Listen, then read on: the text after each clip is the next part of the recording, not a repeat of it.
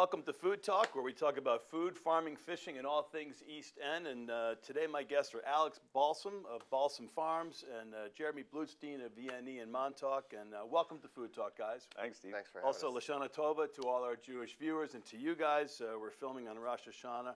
Yeah. I feel like I should be a guest on your guys' show because you guys have known each other for so long. You met at the Sunday school at the Jewish Center, right? Yep. Yeah. Now, do you have any dirt on Alex? You know, pun intended. I mean, you know, it's not dirt; it's soil.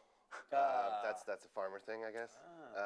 No, he was the squeaky clean one. I was the bad influence. He was the one always getting thrown out of Sunday school. Politely asked to leave would be a better way to. You both went to East Hampton High School. Both graduated in '98. Yep. You ended up at Cornell. Yep. Studying enviroengineering, and then you went on and also business. Then you went on to law school at UB. Yep. And you have your law degree. I do. Yeah.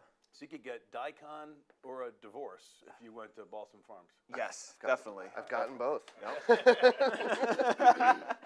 And Jeremy, I love your Instagram feed, Chef Blutstein. If you're following at home, he's got a good feed, and of course I love the Balsam feed.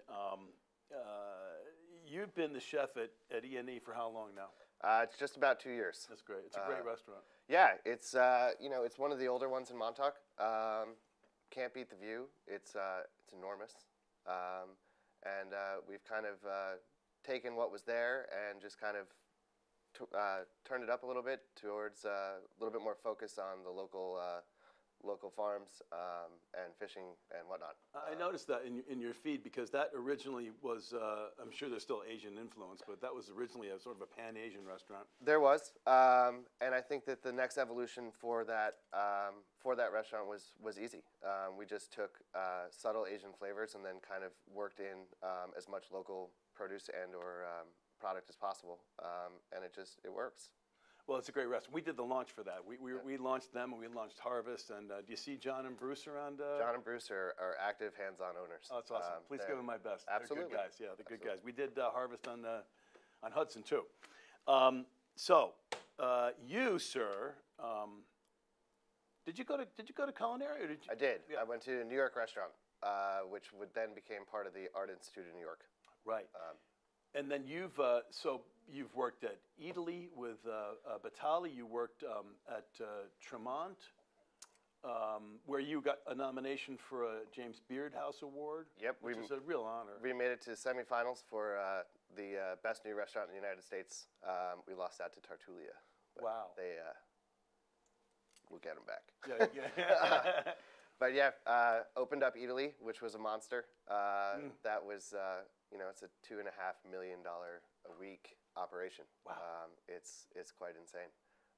And then after Tremont, I came back out east and ran and operated the Crow's Nest for Sean McPherson.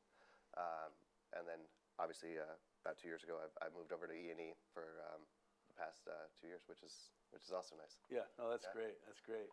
And Alex, how old is Balsam Farms now? This is our 15th year. Wow. Yeah. It's a great farm stand. Thank you.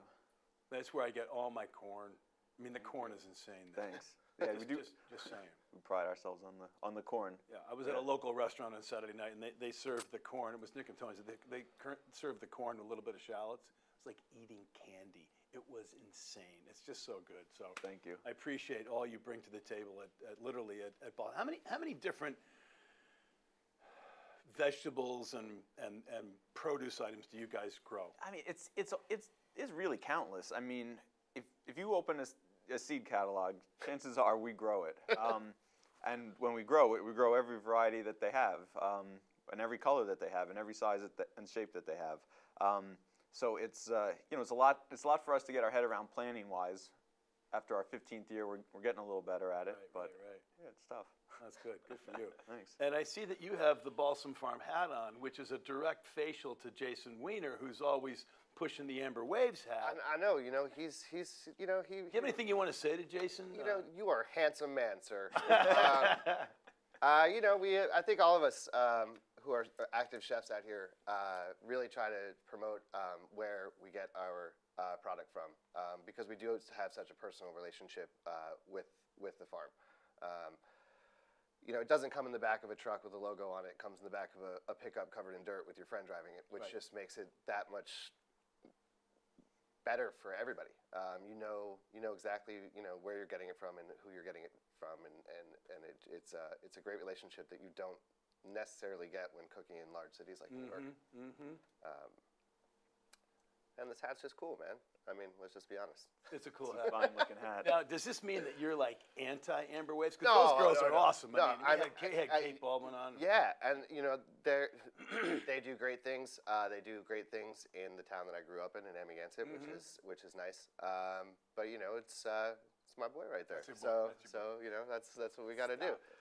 And is there a war between amber waves and Balsam? I should ask you this. Far from it, you know, the local agricultural facetious. community. Yeah, no, of course, but no, we are actually all the local farmers take great pride in being one, working, helping each other out.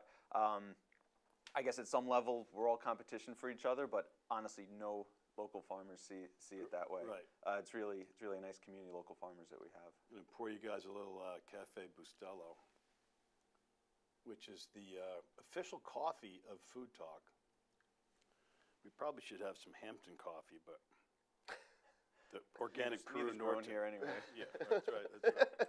But I'm a big fan of this stuff. So, do you guys take sugar, or are you guys already sweet? Right? I'm sweet. That's what I figured. So, Apples and honey. we're going to do now just a little stump the guests out of my favorite book, The Food Lover's Companion. So the word of the day is, and you might get this, Nebemino. About 30,000 feet right over. Yeah. Right over the old dome. All right, so Nebemino is a Japanese dish. It refers to a variety of Japanese hot pot dishes, otherwise known as nabe. No. Still nothing. Yeah. There's a restaurant in Harlem called Nabe, which now I understand why it's called Nabe, or it's pronounced Knob. So most Nebemino stews are soups served during the colder seasons. You should put this on the menu. Ian, you could use some of his. Now he's doing menu planning. Look at this. Look at that. Right? Worse than Jason. So anyway, I stumped you guys. I can't believe it.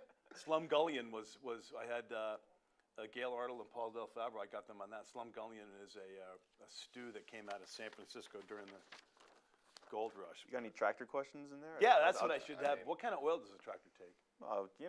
Standard 1040 or? No, 15W40. Okay. Yeah. Well, now we know. Yeah. All right, good. Rotella T. When you're riding dirty. Always am. Alex, I asked you if you had given any thought to this. 5 people that you would invite to dinner. Yeah. If you could invite, and in the whole world, dead or alive. It's a fun question. I'll give you boring answers. Good.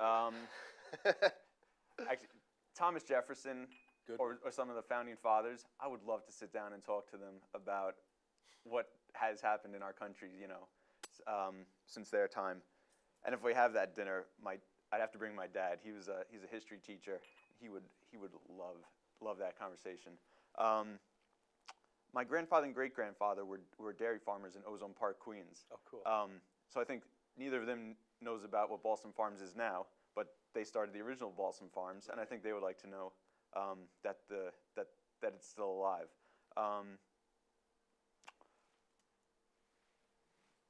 My wife. We have 2 young boys. My wife and I have not had dinner together in a long time. I would like to take my wife out to dinner. Oh, that's sweet. That's a good. And along the same lines, I'd like to take Jeremy. I'd like to go to dinner with Jeremy. That's 6. Okay, all right. Well, I'll keep going. Bump one of you. Yeah, Okay, yeah. Keep going because it's just we just pulled 5 out of there. Who else do you want to eat with? We could have 2 parties. You know of what? 5. I'm gonna go have a redneck good time and go out to dinner with Toby Keith. Oh, it's a curveball. Yeah. How about you, brother? Would you give any thought to this? I don't know. He just, He stole the thunder. speechless is where I'm at right now. What about this for you? Voting. Some of your cooking influences. Was there one man or woman that really influenced you as you have applied your trade behind the stove? I think there's people that you learn from throughout your career that you've worked with that maybe people don't know about, and it's that prep cook that you hired. It's the little guys that teach you the most. When you're working for big name chef, or you're working for someone who's been in the industry for a long time. They're classically trained. What's interesting is finding out the guy from Ecuador who's been doing this for 15 years, how he cleans a fish or how he breaks down, lamb or whatnot. He's had to do it so many times for so much repetition that he's found a better and faster way than anyone who's ever taught you in a textbook or in a classic way or whatnot. And it's those guys who we had a guy who made fresh pasta at Italy. This guy would bury anybody, top to bottom, from our executive chef Alex Balsam down to Mike Toscano, the chef at Monzo. This guy, he'd bang out pasta for service for 300 every night, and he did it, with more technique and at a faster speed than any of us could ever do it. And those are the guys you learn the most from. Oh yeah, that's great.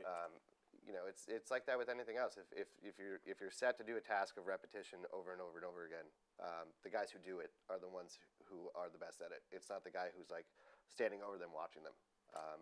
So there's a lot of unsung heroes, if you will, in kitchens, and it's usually the lowest paid or the lowest man or woman on the totem pole that really do the brunt of all the work. The New York Times had an article years ago about who's cooking your dinner, and there's this manifestation of guys in clean-shaven white coats with a toque on cooking your dinner, and the reality is it's like two Jamaican guys, two Ecuadorians, a Mexican guy, like all these guys from different ethnicities who like they don't fit the stereotype that people have preconceived in their head, but they do it better than anybody. And that's who you learn from. And that's no matter where you are, you try to absorb little pieces of everybody and kind of add it to your arsenal. I love that. That's a really good answer. It's the truth. Yeah. Right? I mean, who's really cooking your dinner? You have brought some fish for us. Yes. You're going to prepare a whole fish for us. We're going to do a whole fish. At E&E, we have it on the menu.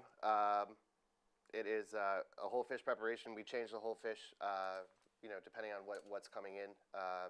All summer long, for the most part, we were running what we like to call pants-off fluke. So it was a whole fluke, and we actually just took the top skin off of it and pan roasted it. Today, I've got some beautiful black bass. One of my favorite fish out here.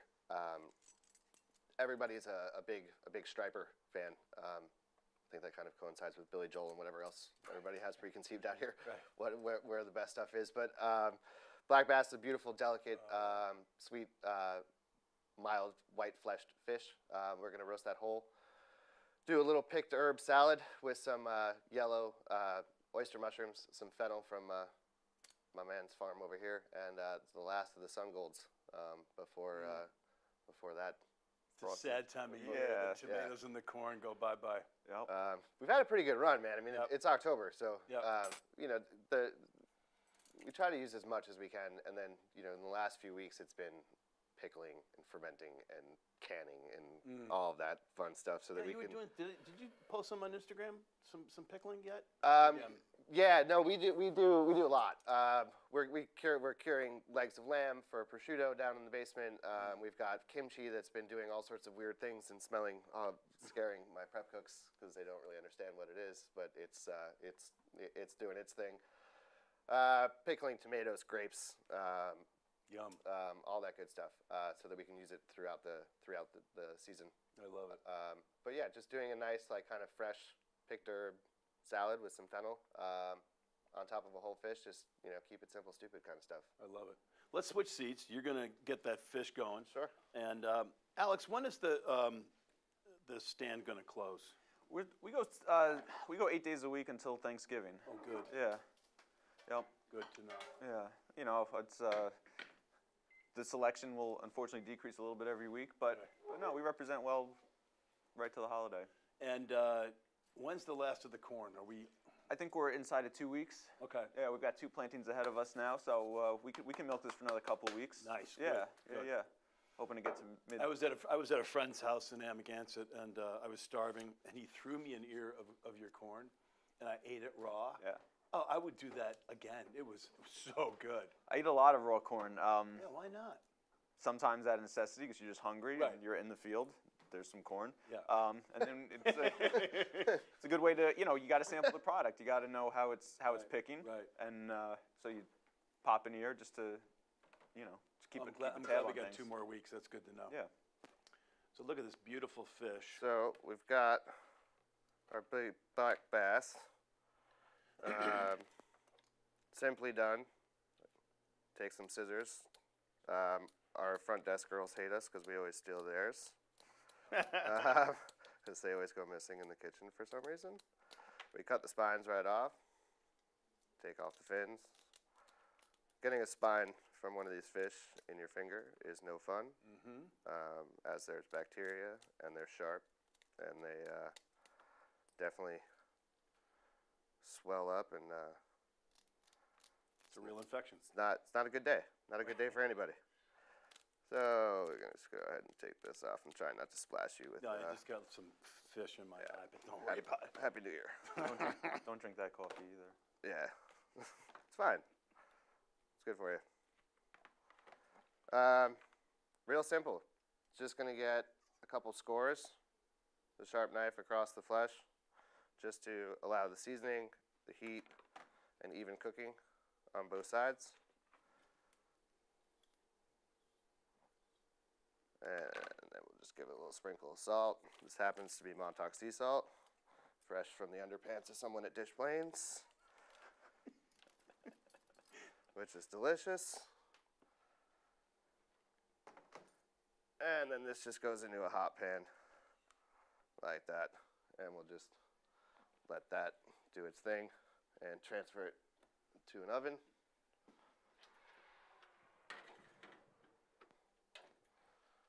And while that's cooking, we'll make the salad.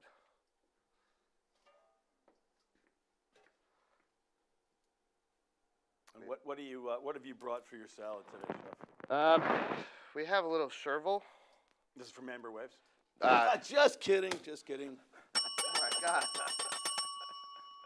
Pick it up. I don't hate on Amber Waves. That's. Listen. I'm a fan of Amber Waves. Yeah, If they were in those in girls my- are good No, looking. they're all- Every one of Kate them. is unbelievable. Jesus. No, I know. And that pizza oven. I mean, I take it back. I'm a fan. I just yeah. don't get there. I'm a fan too. Now I'm kind of scared. No, don't be scared. I'm scared. You think they're watching? I hope so. Start a farm war from me, right? Yeah. Everything was fine until that one Food Talk episode. Yeah, so we have a little bit of chervil, which has a nice, like, subtle anise flavor to it. I feel like it's one of those herbs that kind of get passed over and nobody really uses, but they should. We have some Italian flat leaf parsley. I like to do picked herb salads with just about every protein or by themselves. They can be used as a green, as a salad green, and they're kind of passed over in that respect, and they shouldn't be. They all have different flavors. Parsley being bitter, the oregano is a little bit on the spicy side, which by itself is kind of like overpowering, but when it gets to play with its friends in a bowl, then it's not. And we have some tarragon as well with anise flavor, which is kind of goes really lovely and classically with whole fish. We have fennel tops from Bruce's Garden up at Harvest on Hudson. Oh, yes. So we're drying those right now for the pollen. You guys should do that. Now I'm telling you what to do. Because I got time for that. I have no idea what you're talking about. Look, man, if you dried fennel pollen, it'd Teach 'em, it'd be a lot more productive than watching our Jets lose every week.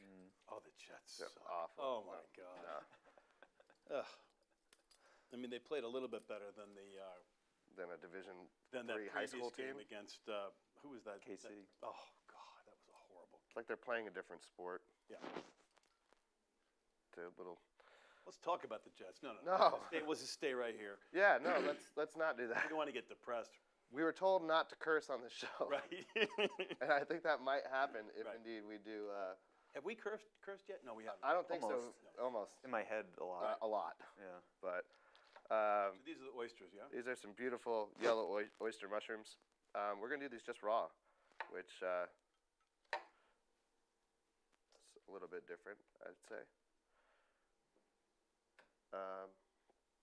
As I'm making a huge mess on the world's smallest cutting board. And then, of course, the Sun Golds from Balsam. Good stuff right there. Yeah, they don't get much better than this. I mean, I feel like everybody at some point puts Sun Golds on their stand and then kind of gets to taste one of these and then goes home and cries and takes them off their stand, because these are about as good as they come. I gotta grab one of these. Get your hand out of there. Oh man. Yeah. Oh, it's so good. And it's October. You know, you would think at this point we would be, I don't know, done with tomatoes, but we haven't gotten a storm of any sort of proportion, right? It was kind of a late spring too, wasn't it? It was, yeah.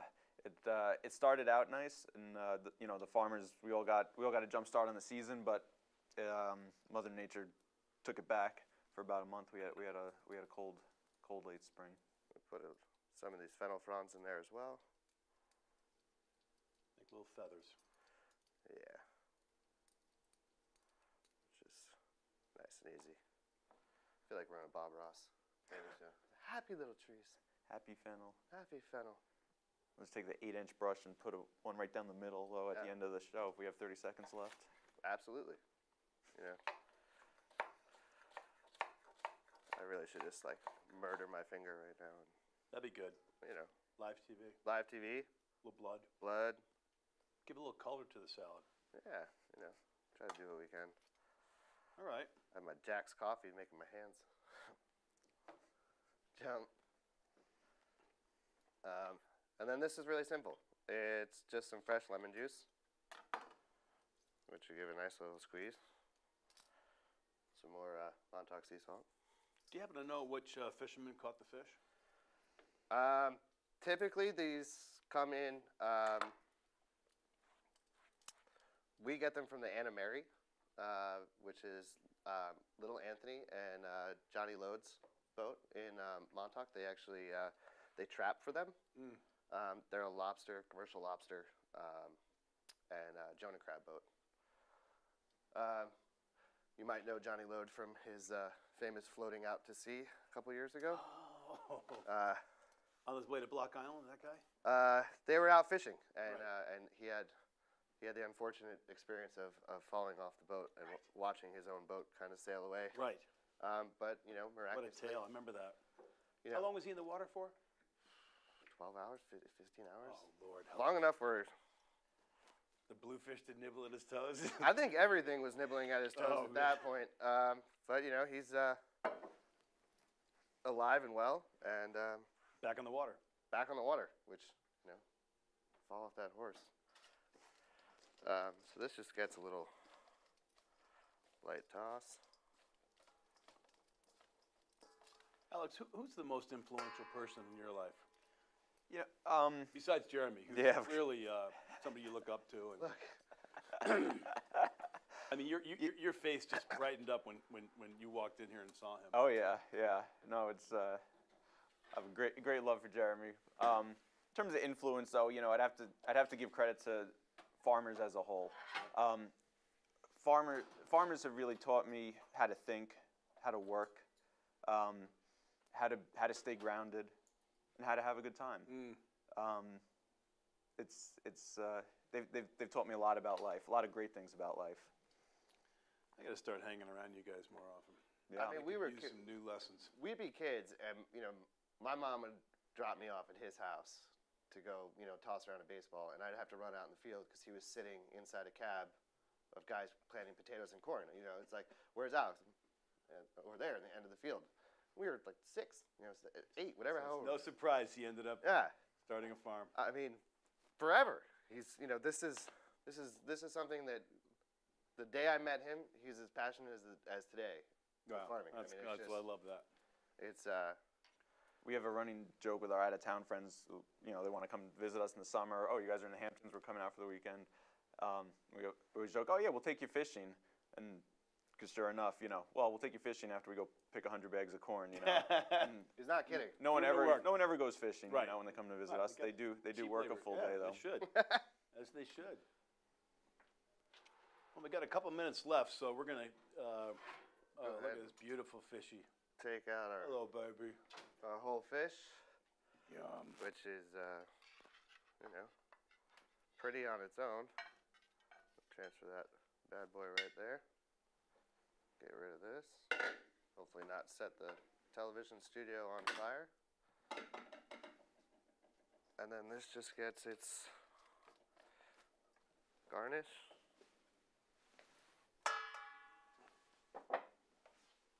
Be your waiter.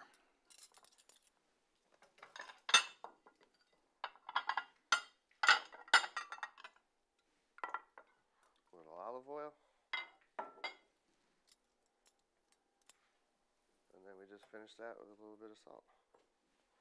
And that's local Montauk bass with a Oh, look at that. It's a beautiful shot. Balsam Farm picked herb salad. If we were allowed to have our phones on camera, we could just snap that right now. Can we get an overhead shot of that? Because that is just a beautiful fish. Maybe if we put it over here. It's not ugly. That's just beautiful. Well, I almost don't want to look at that. Hi, baby. Okay. The easiest, Thank you. I mean, the easiest way to kind of do this is, you know, you get down there into the flesh and it just kind of lifts right off the bone. And scoop yourself a little salad.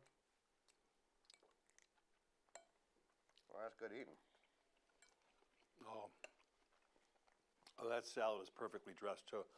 Boy, this is Simple. good. Oh, those yellow gulls are so sweet. Thank you. Wow. Thanks. That's all we have time for today.